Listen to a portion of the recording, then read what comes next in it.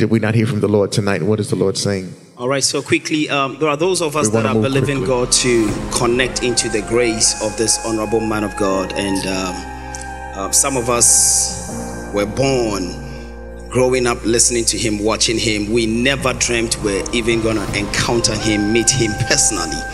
There are some anointings that you meet once in a lifetime. And when those opportunities come, you want to grab it. You see, it is okay to jump and shout to everything, but you can jump in and jump out.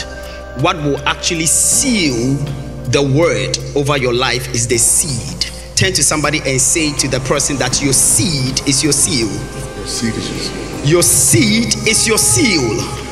And so tonight we are believing God and we're standing together in agreement. Getting to a week to the conference, I looked at the man of God and I was marveled at his faith.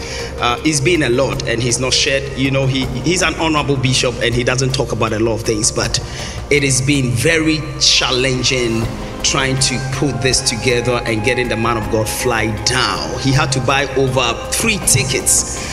He will buy it, they will cancel it, no refund. Buy, cancel it, no refund. Bishop had to sleep overnight in London, but he said, whatever it will take, Obed, I will bring him down.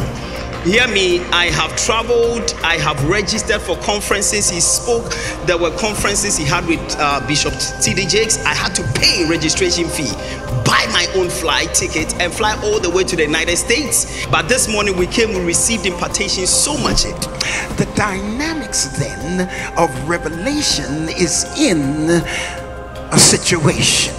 In order to get revelation, you have to have a situation.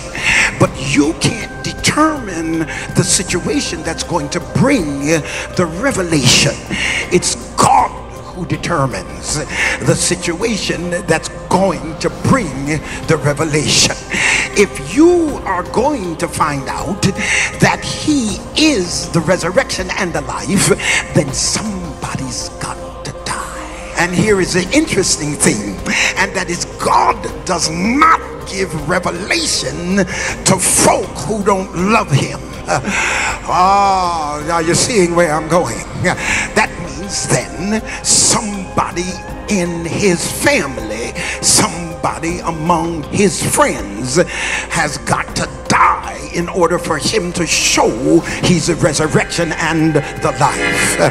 I need you just to look at your neighbor and say, what you're going through right now is a setup. God's setting you up. You're crying over it, but God is saying he is hurt, and I'm glad, because I'm gonna get some glory. What do you say about Jesus?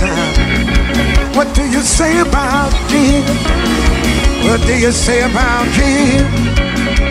Did not tell you. Did not tell you. Did not tell you. I said everything is gonna. Did not tell you. Did not tell you. Did not tell you. I said